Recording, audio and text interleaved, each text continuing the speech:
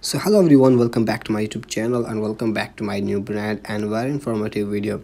So I am your friend Hasnan and you are watching LBS Tech. So in this video I am going to be tell you how to fix Safari cannot open the page because the address is invalid. So how we can fix this problem? So in this video I am going to be tell you. So first of all, go back to the home screen, and before starting the video, it's humble request to watch my video completely until the end and don't skip my videos.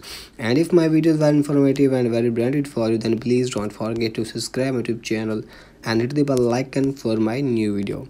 So hope this so without wasting any time, let's get started the video. So first of all guys, simply I will tell you first method to solve your problem.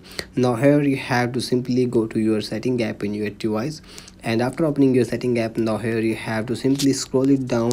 Now here you have to type on the Wi-Fi, and here you have to make sure that if your Wi-Fi is connected to your device. So if your Wi-Fi is not connected to your device, so here you have to connect your Wi-Fi into your device. So after this, here you have to simply go back to the setting page, and if you are using any cellular data or mobile data, now here you have to check that your cellular data or mobile data is connected to your device. So if your cellular data is not connected to your device, so you have to connect your mobile data into your device. So after this, here you have to simply go back to the home screen and check that your problem has been fixed or not. So I hope if you are still facing this issue, so here I will tell you next method to solve your problem. Now here simply go to your setting app in your device, and after that here you have to simply scroll it down. Now here you can see general option, so let's type on it here. And when you type on general option, then you have to simply scroll it down. Now here you can see shutdown option, so let's type on it here. And when you type on general option, then you have to select to power off your device for some minutes, and after that restart your device again.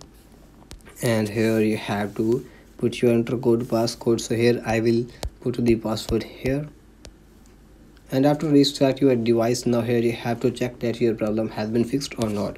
So if you are still facing this issue, so here I will tell you third method to solve your problem. Now here you have to simply scroll it down. Now here you have to find Safari app, and let's open it. And after that, here you have to simply scroll it down till the end. Now you can see advanced options, so let's type on it here. And now you can see first option website data, so let's type on it here. Now you can see this is my website data. So here you can sit down, remove all website data, so let's type on it here.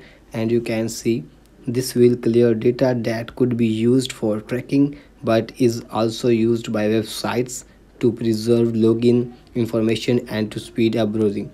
Now here you have to type on the remove now, and after that here you have to simply go to this Safari page, and after that here you can see clear history and website data, so let's type on it here. And now you can see clear history and data, so let's type on it here. And that you have to type on the close tabs. And after this, from all these methods, so go back to the home screen and check that your problem has been fixed or not. So if your problem will not be fixed from this method, so I tell you fourth method to solve your problem. Now here go to your setting app in your device, and now here you have to simply scroll it down. Now type on the general, and after that here you have to type on the transfer or reset iPhone. And now here you have to again type on the reset, and after that you can see a lot of options is present here.